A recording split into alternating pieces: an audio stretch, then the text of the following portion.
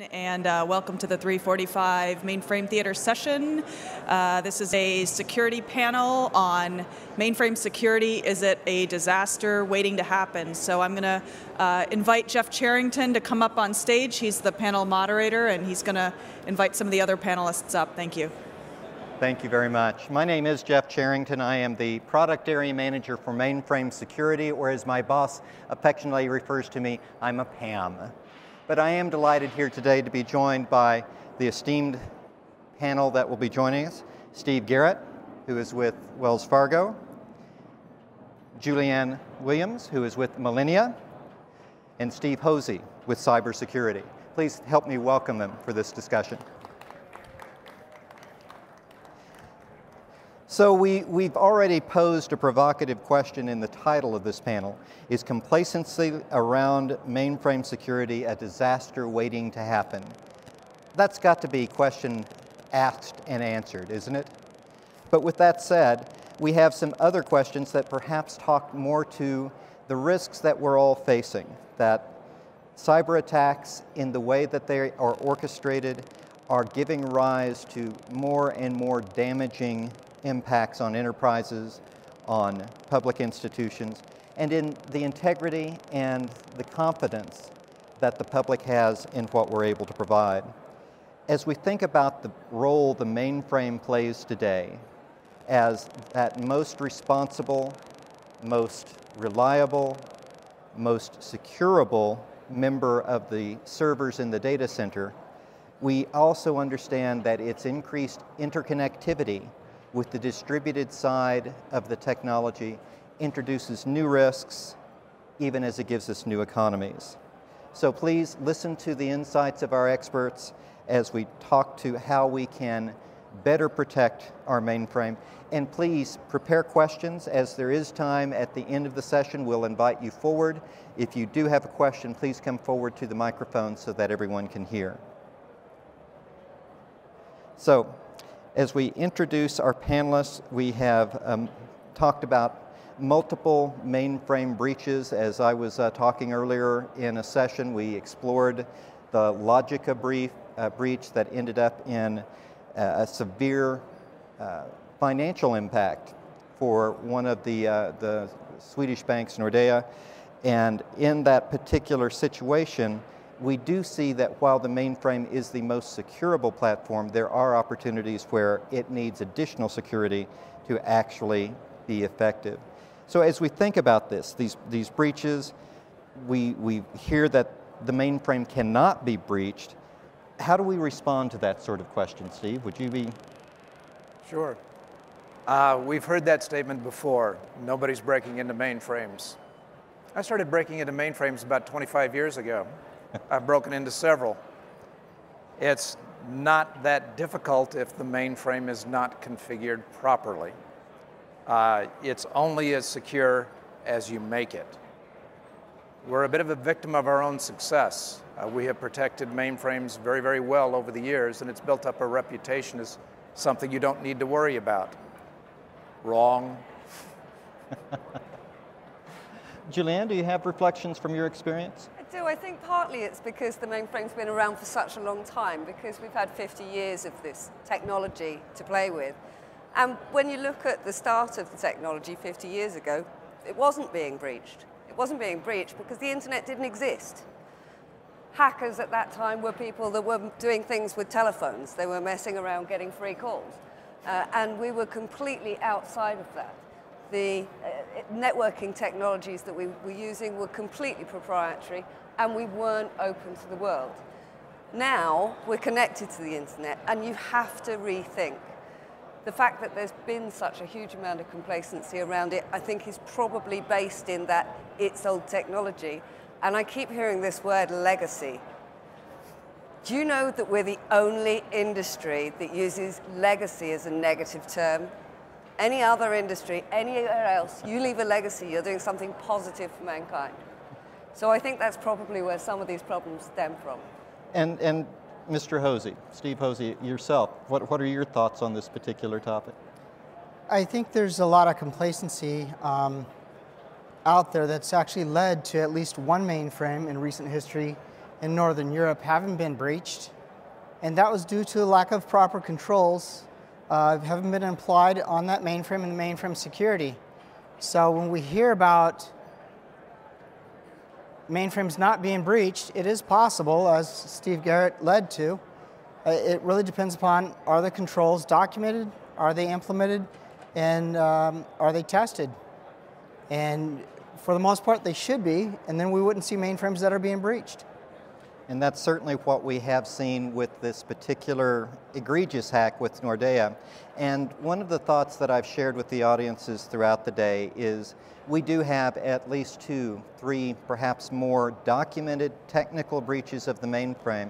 And what we realize is that of those that are documented, there are more that are not. If there are not disclosure regulations that require it, you know that there are going to be other events that we will not see in the press, but are affecting those of us in the industry who are responsible for protecting the mainframe. So if we move forward from the perspective of compliance, should the mainframe be considered out of scope? And Julianne, I'll start with you this time, if I might.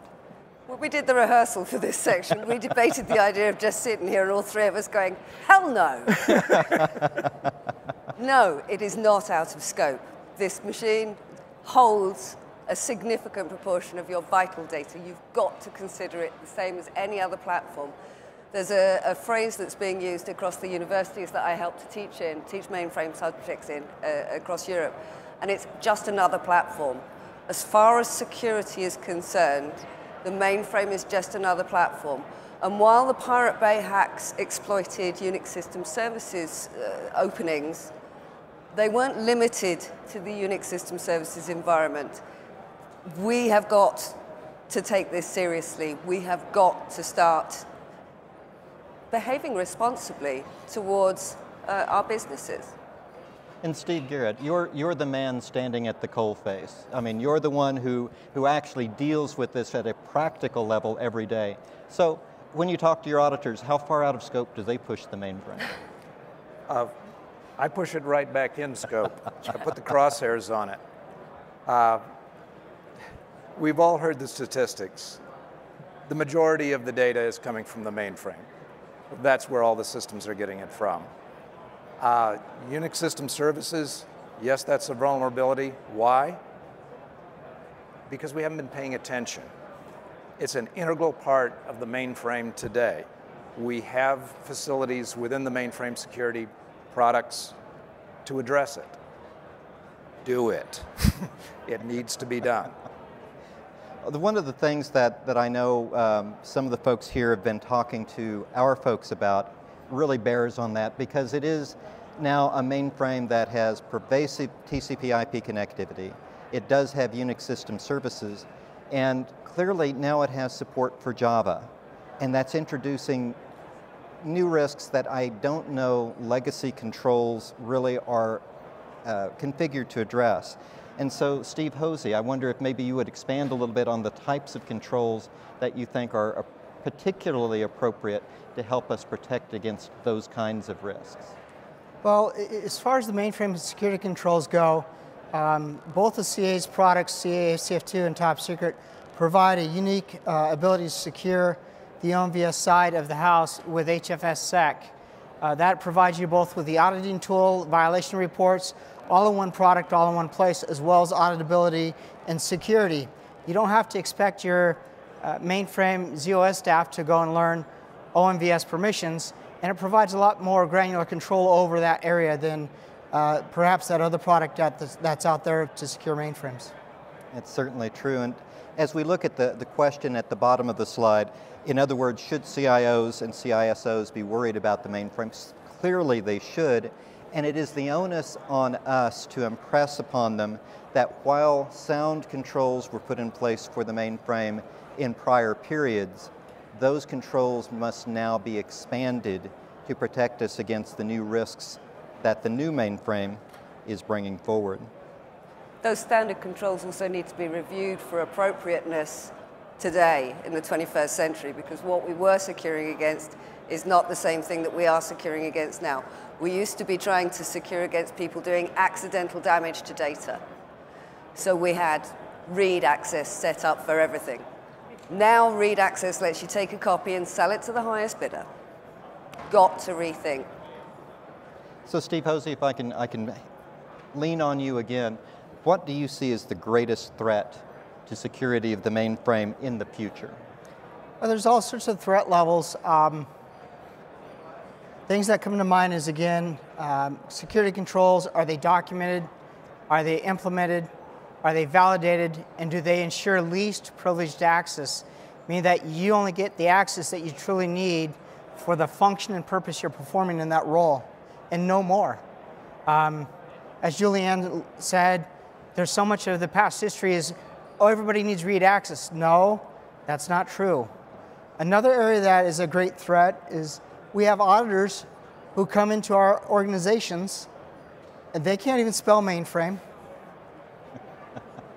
They have no audit experience, perhaps a degree in anthropology, and yet they're foisted to start doing an audit checklist against a mainframe based upon a mid-tier server checklist. I can remember not so long ago, I was asked by an auditor, fresh out of college, can you provide me with a list of your passwords? We need to verify that your passwords are meeting your standards. I'm like, what do I answer to that? Politely, of course. Certainly we have lots of threats to the mainframe and security. A lot of it has to do with our management. They're not mainframers. They don't understand what we have. We have to do a better job at selling our knowledge, our platform to them, and also what the risks are involved if you're not implementing least privileged access controls. And Julianne, as you work with the market, what are you seeing as the greatest emerging threat that our audience should be thinking about as they prepare to protect their assets? I honestly think one of the biggest problems that we've got at the moment is all of the legislation that we're dealing with. Because we get an audit done and we're proven to be compliant with Sarbanes-Oxley, or we're proven to be compliant with PCI DSS. And that means that the management sit back and go, yeah, we're doing a great job. But those things are for specific financial reasons. They're not looking at the same things that a hacker is looking at. They're not looking at the things that you need to think about. We need to start thinking a lot darker about this stuff. We need to start looking at it in the same way that the NSA looks at it. Assume you've already been breached. The Nordea hack, the Logica problems, they weren't noticed for 6 months. And they were noticed not by security, but by the performance management group. Because an active persistent threat application was left running, and that was using MIPS. And it was noticed because of the excess use of MIPS. We need to be thinking more broadly, and we need to be thinking more dark. One of the things that we've certainly spoken to here in the session, and Steve, I'll go just a tiny bit off topic, is how the organization of attacks has expanded and the number of resources that are being thrown against the barriers and the protections that are in place have increased. Not so much within the financial vertical, but very clearly we have evidence to believe that it was a nation-state attack against one of the large healthcare providers, something that we can only guess or fear may be part of a larger strategy that a foreign power is applying against our most valuable and most protected assets. You're responsible for protecting one of the largest financial institutions in the world. How does that enter into your thinking as you're preparing? We would absolutely be a target if someone wants to disrupt society in order to make a point. What better way than to hit an institution such as that? That definitely does put a different perspective on things. As has been said, in many cases in the old days, it was the main purpose of your security system was to keep you from shooting yourself in the foot. These days, they're shooting with automated weapons with laser sights.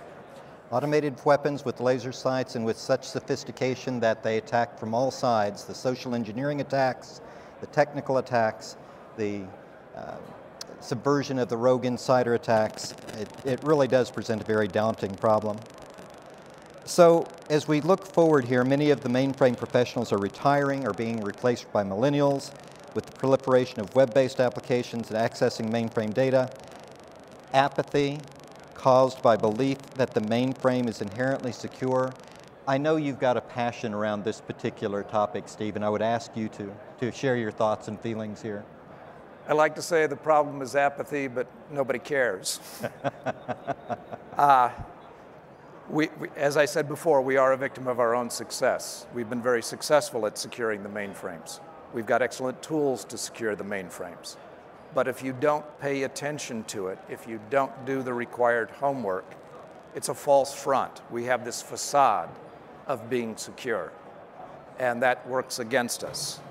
We need to spend the time, the resources, the efforts to keep up with the evolving technology. The mainframe is not a static platform. It's gone forward in leaps and bounds. It's amazing what the mainframes of today can do. The number of ways that you can connect to a mainframe are always increasing. A lot of the systems today that we consider to be non-mainframe are getting their data from the mainframe. How do they do that? They have an avenue of access. That has to be protected. Julianne, anything to add?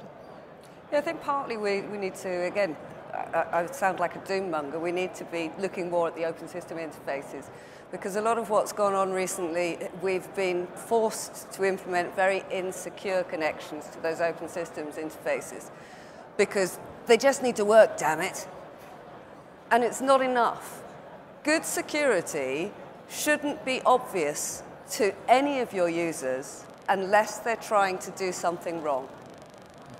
And that's where we need to get to, where the belief in us comes back again. The belief has gone away because for the last 30 years, we've been told the mainframe's going away. I started in this industry 30 years ago, and on my very first day, I was told I was wasting my time because in 5 years' time, there would be no more mainframes in the world. It's just not true. We're creating new boundaries and creating new worlds constantly. Indeed. And do you have anything to add, Steve? No, really, the last sentence comes to home a lot. Some other combination of the above. Having audited many other organizations and looked at from one LPAR, one mainframe LPAR to 30, there's many organizations that are out there still that don't have a good set of documented standards to go off of for implementation of security controls to secure the mainframe platform.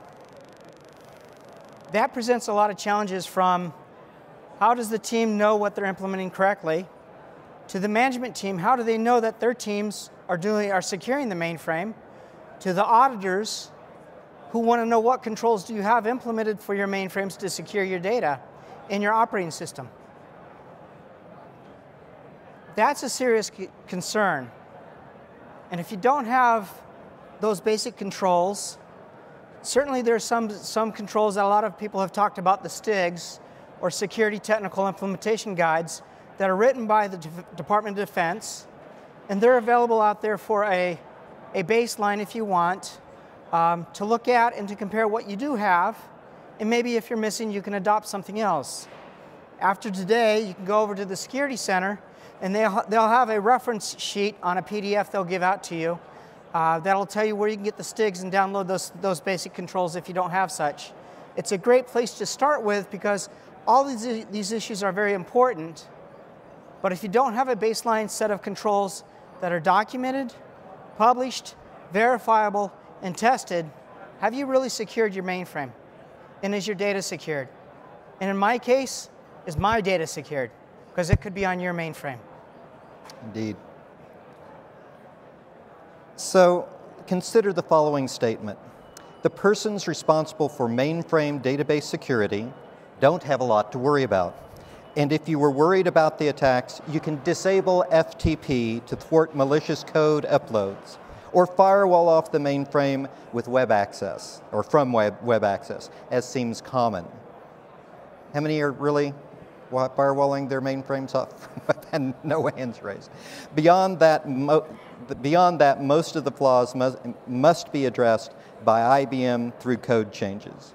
This was published in a blog in 2013 by Adrian Lane of Securosis. So, Julianne, I'll start with you.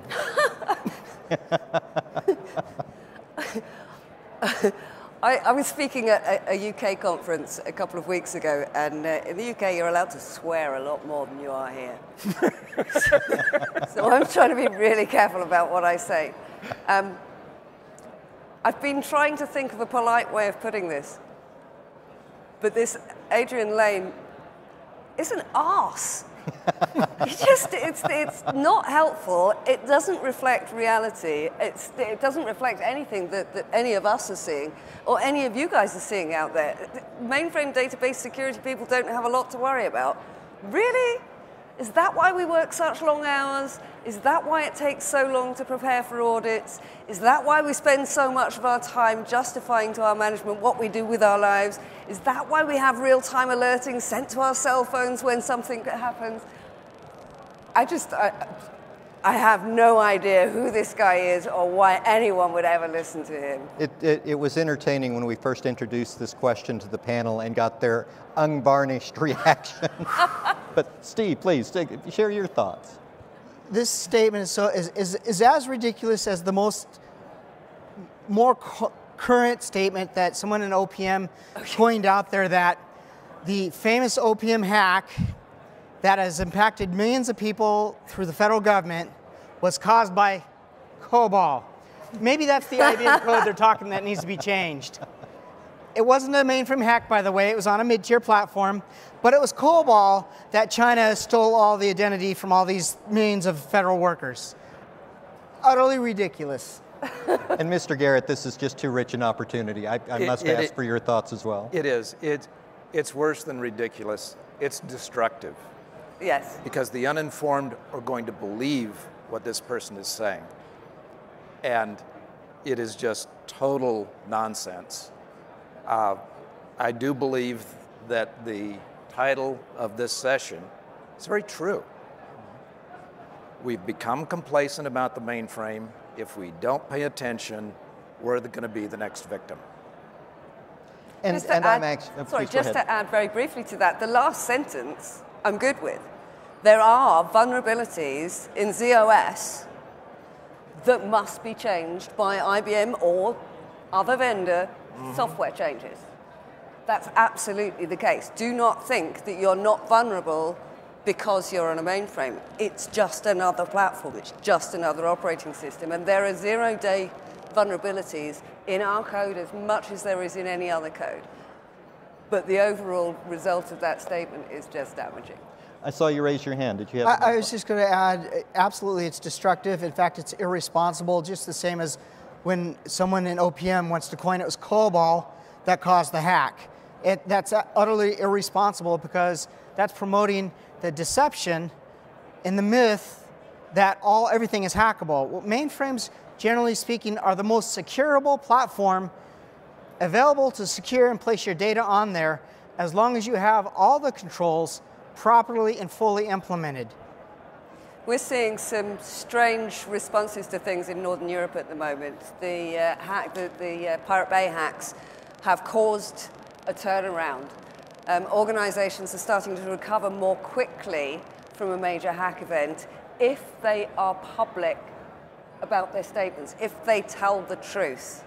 If an organization is seen to be taking the hackers to court and people are being sent to jail, then that organization recovers their reputation more quickly than another one. And I can only hope that that starts to happen over here too.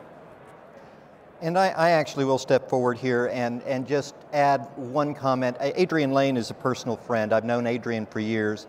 He actually is a relatively competent security professional. Then he shouldn't put stuff out like this. And I'm going to call him on this very, very much. So I think he may have fallen victim to what many do who make their living in part by blogging and has a deadline and throws something provocative out there without understanding the potentially destructive influence he could have.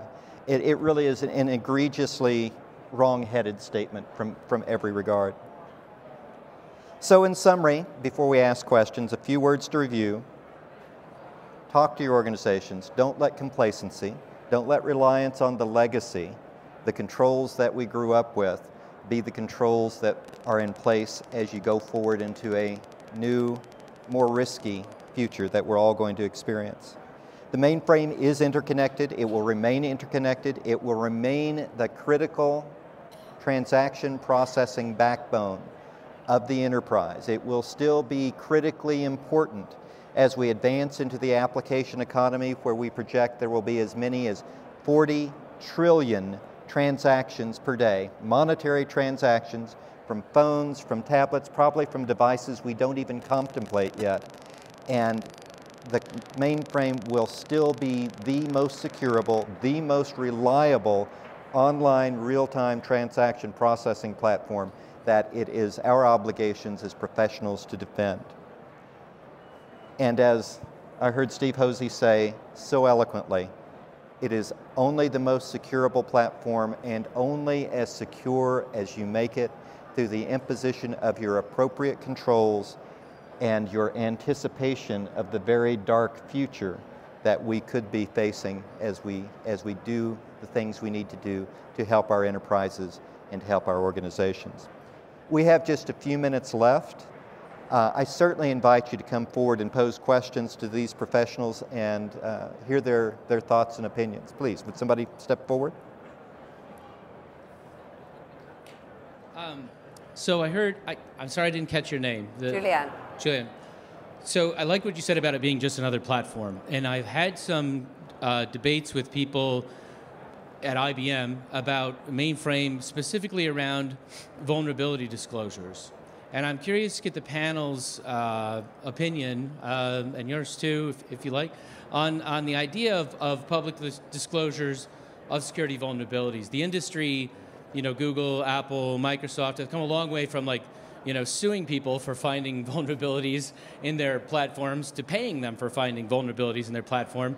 And there's arguments to be made, either way.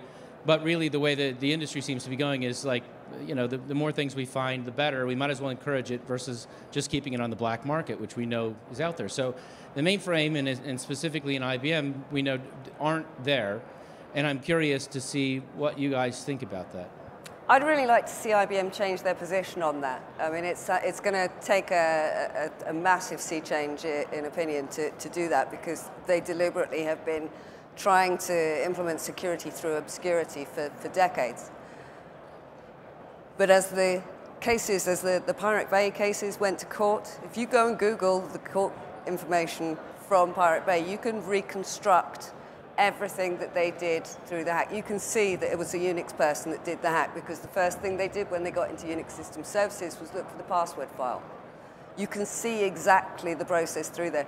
And the more cases go to court, the more open IBM are going to have to be. Otherwise, they're going to just start to look ridiculous and outdated. I think it's going to have to happen. They're going to have to follow the model that everybody else does. But for now, just keep an eye on it and register your interest for security APARs, because otherwise you won't see them. I would also say it's not just IBM. Oh, yeah. I've seen many instances of vendor products that have been brought in that unless you properly vet them, you won't know that you're bringing in a major security headache. I've seen products that are used internationally that granted everybody on that platform read access to all data.